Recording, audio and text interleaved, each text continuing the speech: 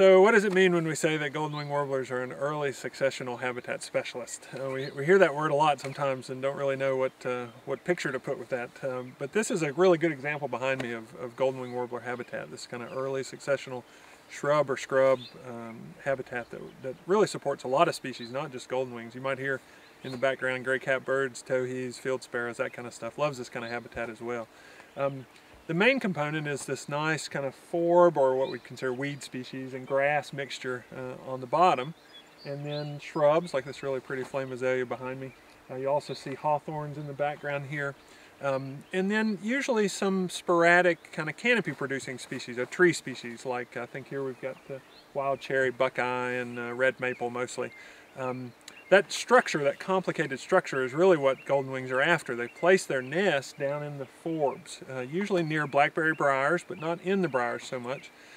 They do a lot of their foraging up in the shrub layer. It's one of the reasons they're a hard bird to find sometimes. They get really dense inside these hawthorns and small shrubby species. Makes them really tough to see. Most of the other species that they're here with, you'll notice, but golden-wings, you hardly ever see them unless you hear them singing first. This habitat, though, is fairly uncommon in western North Carolina. And as you can see, it's a very complicated structure, and that's really what they're looking for, is this complicated vertical structure. It allows them to find the foods they're looking for, and also to place their nest where it's kind of the most safe, down in these really dense forb tangles. So one of the challenges with this early successional habitat is that it typically, in most places, doesn't want to stay this way. You know, succession happens, and that's why it's called early successional habitat.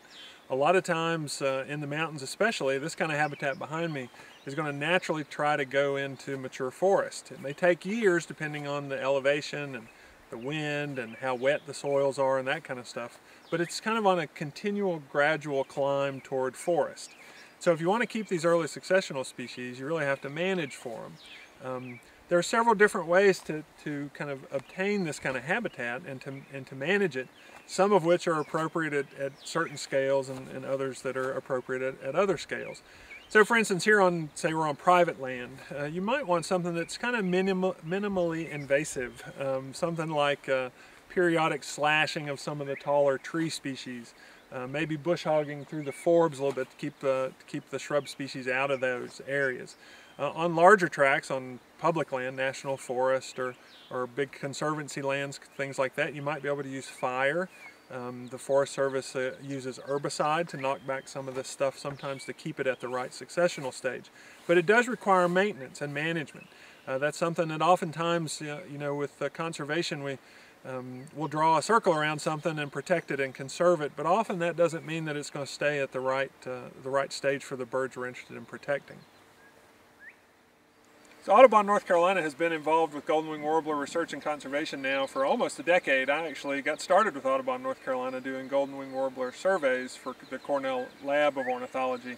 Their golden-winged warbler atlas project was my first job with Audubon, North Carolina. We've been fortunate that we've received funding from several sources over the last 2 or 3 years. The National Wildlife Foundation, U.S. Fish and Wildlife Service, and Cornell Lab of Ornithology to continue this research. As you can imagine, working in this kind of habitat, finding nests, following birds, that kind of stuff can be a challenge, and so they've graciously provided funding for field assistance and time and travel here in the field to find out all this stuff about golden wings. Tree swallow just went across the frame there. But we are fortunate that we do have golden wings still in North Carolina, and that Audubon, North Carolina has been engaged with the Golden-winged Warbler Working Group, a big international coalition of agencies and partners trying to figure out what to do for golden wings.